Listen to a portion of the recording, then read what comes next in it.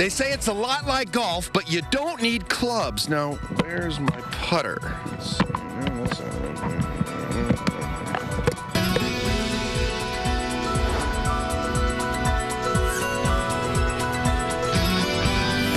Fox31 Denver's Good Day, Colorado. It's the golf game where you're supposed to fling instead of swing. Our Daru working very hard this morning, giving us a lesson in disc golf when we get back.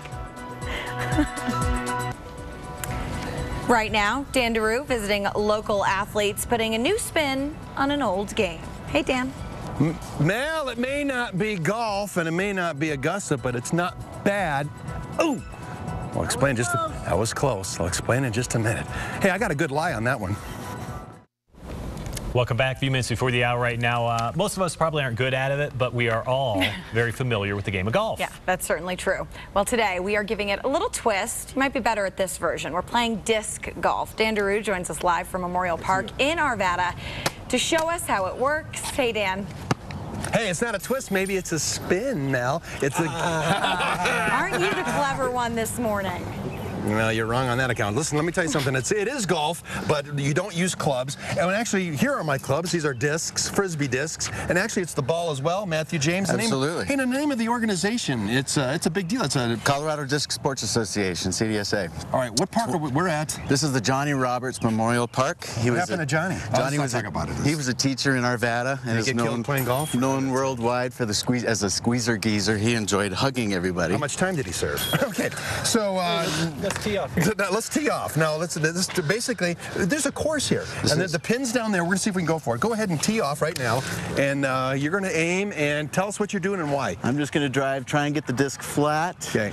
With a snap at the end. Holy mackerel! Did you get that, Cody? Oh, I got it. He got it. Nicely done. I gotta get my driver. I gotta get my driver. This is the orange one. Oh boy. Oh! Four. Did you see that? All right, let's go get your Absolutely. ball. Well, you know what? In 30 seconds, I'm not going to make it to the pin. There's no way we're going to make it to the pin in 30 seconds. Do you ever get caddies in this game? There is caddies. The professionals usually use caddies. They're caddies. Yes. They're fun.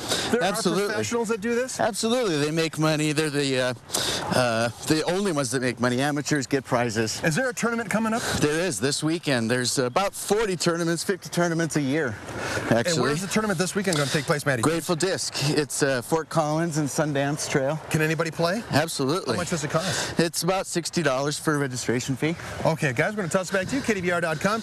And coming up, we're going to maybe finish the hole, but we're going to start it right here next hour, okay? Now that's Caddy, Dan, how heavy are those Frisbees, really? Yeah. About 15 to 20 pounds. Yeah, right. Each. How lazy are those golfers? They need a caddy. Carry the Got to save the arm. Gets tired. Right. All right, time right now, 3 minutes before the hour. Plus, it seems Dan Daru's golf game has gone a little flat. Get it, Dan?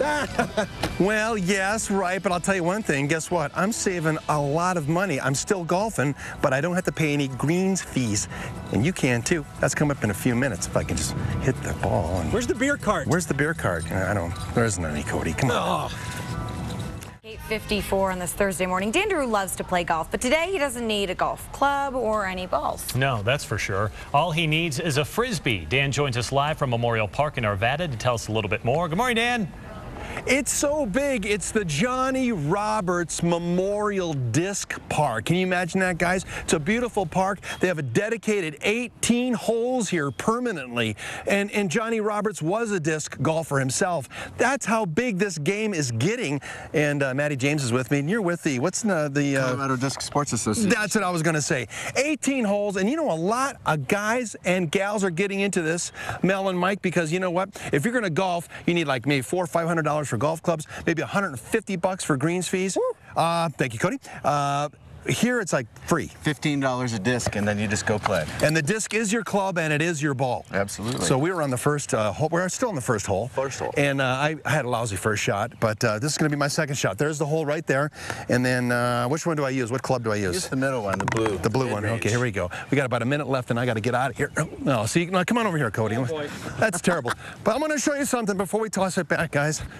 This is actually the hole, the cup. This is what you're aiming for. more. And you got some chains here that actually stops if you're good enough to get close to it.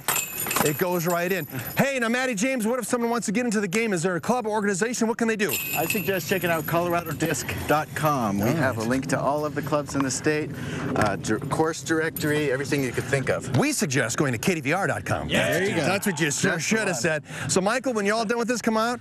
And how can we smuggle beers on the course? We'll talk about that later. Guys, we're going to talk about you.